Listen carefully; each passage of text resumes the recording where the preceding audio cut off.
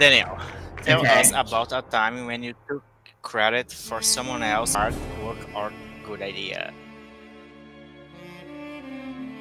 Quite frankly, this is something that I have never done because I despise that behavior. Do you know what I mean? To despise something? Yes. I Yes, despise that. No, I would never take credit on someone else's work. I think that is like, oh, that is something awful to do. So I am proud to say that I have never done such a thing.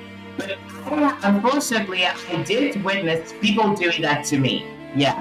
And you see, I don't take it well because I blurt out loud, bitch, that's my fucking idea. So I say that to their faces because that's something so bad and disgusting. It's unacceptable. And if a person does that to you, you have to call them out immediately. You know what I mean? Yeah. I mean, I'd never done that as well.